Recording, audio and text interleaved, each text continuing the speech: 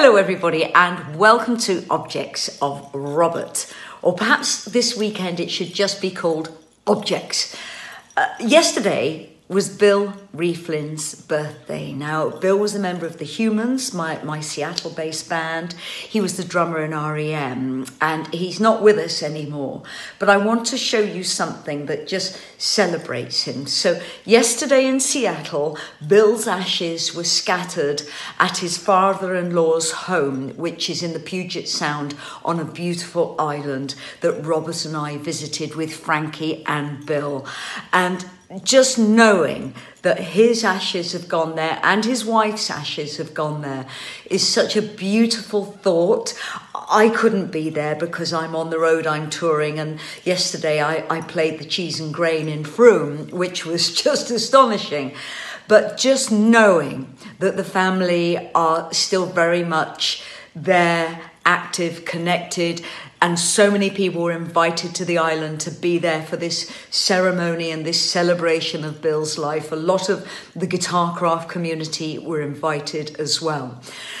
But Bill's very, very wonderful sister, who we're very close to, and she lives in the UK, which is fantastic, was in contact with us just after Bill passed, and she sent us a package. And she said she bought this on a trip in Europe for Bill. She fell in love with it. It was in a market. It's intricate. It's very detailed. And she gave it to Bill at a time when he knew his timeline and was giving everything away.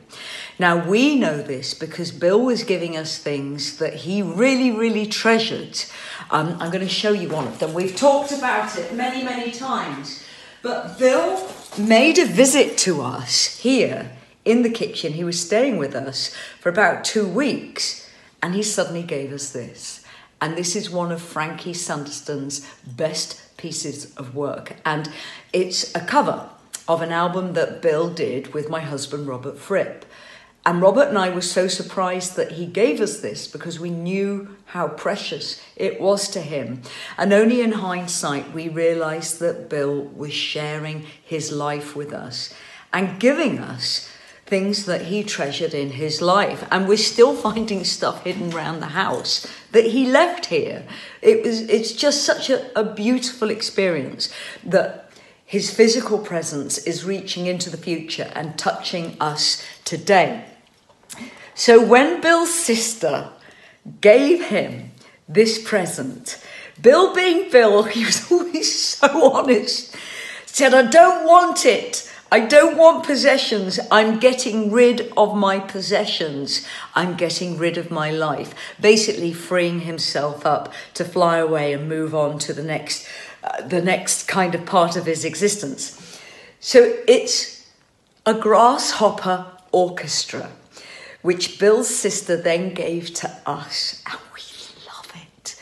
We love it. Now, in recent days, we've had a mouse in the house who's managing to tiptoe around all of these very beautiful, beautiful kind of independently made pieces and eat our fruit out of the fruit bowl.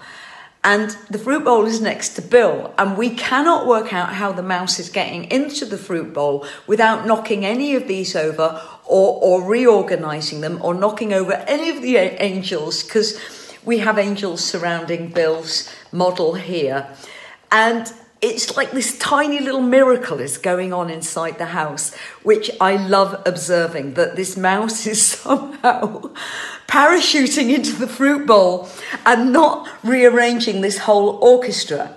So we've got every member of the orchestra. And Bill's sister fell in love with this in the market when she was having a vacation somewhere in Eastern Europe. It's just so beautiful. But Bill said to her that he's getting rid, at the time, of all his possessions, all the clutter in his house.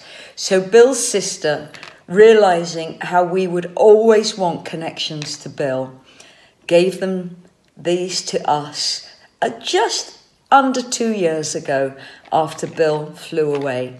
And the details are fantastic. You've got music manuscripts and everything. And every day in our kitchen, we look at this and we laugh. Every day in our kitchen, we look at this.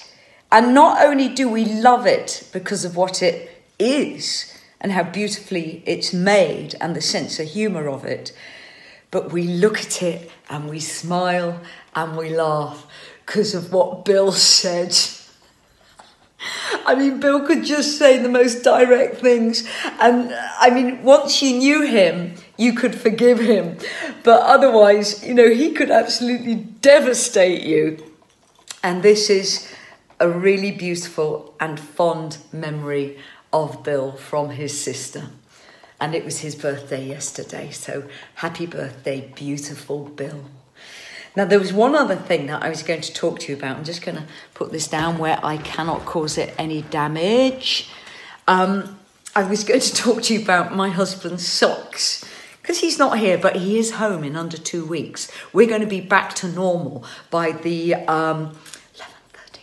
12th of October, broadcasting as normal. So he loves space socks. So I thought I'd go up to his sock drawer and just see what I could get out of his sock drawer to just talk to you about how we get hold of these planetary socks. And then I opened his wardrobe and his sock drawer, and there were 6 drawers full of these socks. So I thought, okay, I'll give that one a miss. I didn't realise there were so many. So I'm going to talk to you about man jewellery. Now, I started to give Robert very, very special cufflinks about just before lockdown, probably about 4 or 5 years ago. And he's fallen in love with them. Now, Robert, up until a point, didn't like anything decorative, but I love man jewellery. I absolutely adore when Harry Styles is wearing a pearl necklace and a brooch and earrings and bracelets. I love it. Why shouldn't men wear jewellery? So last Christmas, I got Robert a unicorn brooch, which he's not worn yet. But one of the first sets of cufflinks I got him, I believe, was these ladybirds. And then he realised the quality of how things were being made these days. So he got bees, he got skulls, he got the Welsh crocus. Let's see if I can open another one without everything falling out. My husband also really likes organising things. So I'm just going to take those out and hope that nothing falls out. So I like to get in things with crowns on. These are not expensive items. You can just Google crown cufflinks and find them. But also the eyes. And what I love about this is because the King Crimson kind of logo picture is a cyclops, I increasingly find things with eyes on that I can buy him. So he gets these at Christmas. I mean, look at that. Two pairs of eyes. I mean, how brilliant is that? And I love those ones. Those ones are just amazing. Absolutely brilliant. So I love man jewellery. I absolutely adore it. I think it's a form of expression that every man should be free to have. It's absolutely adorable, and I hope that we're going to see more of it as time goes on. So thank you so much for watching this. Tomorrow we have one of our favouriteest ever Sunday lunches.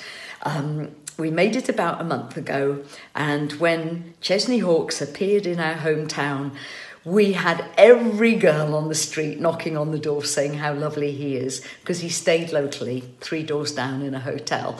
And these wonderful women were coming up to us saying, "Oh, Chesney's so lovely. Can he come back?" So tomorrow is one of our favouriteest ever Sunday lunches. It's just silly. It's great fun. So enjoy. And also, everyone, thank you for coming to the Anthem Tour. There's plenty more to come. And now we've got the Billy Idol Arena Tour as well. It's getting fabulously busy. See you soon. Lots of love from Toyah.